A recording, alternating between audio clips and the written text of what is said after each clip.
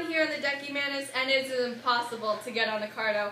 The Decumanus is full of hustle and bustle, and the traffic is insane.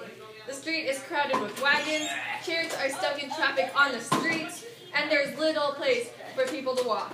Let's talk to this shopkeeper about his view on the traffic control in the Decumanus and why he cannot get onto the Cardo. Hello, what's your name?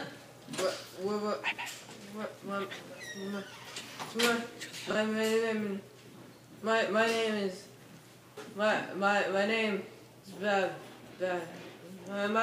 is Balbus. So, Balbus, are you the shopkeeper of this chariot store?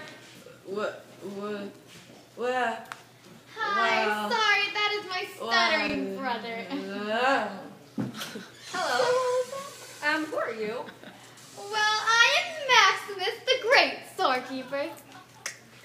And Balbus is my stuttering brother. Well, I was just about to interview the shopkeeper about why the Decumanus is so packed with traffic and why it is impossible to get on the Cardo. I can answer that.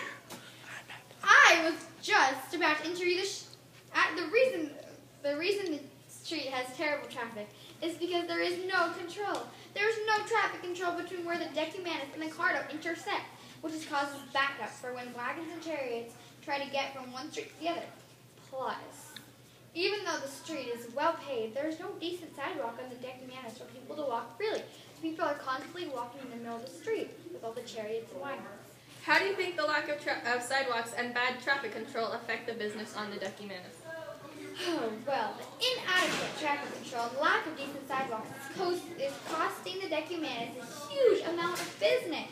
The traffic where the Cardo and the Decumanus meet is so cramped that it makes it harder for wagons to get onto the Decumanus, and even harder to get off.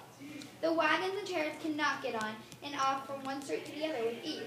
This causes backup on the whole street and cuts off the sidewalks. Without good sidewalks, people cannot navigate freely from one store to the other store, and hence, less business. How do you think these issues can be solved? Well, I think the Decumanus should have wider sidewalks, giving more room between shop to road.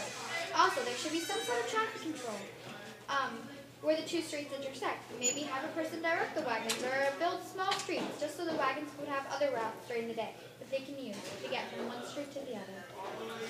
Thank you for your helpful insight. Do you have any closing remarks? Of course I do.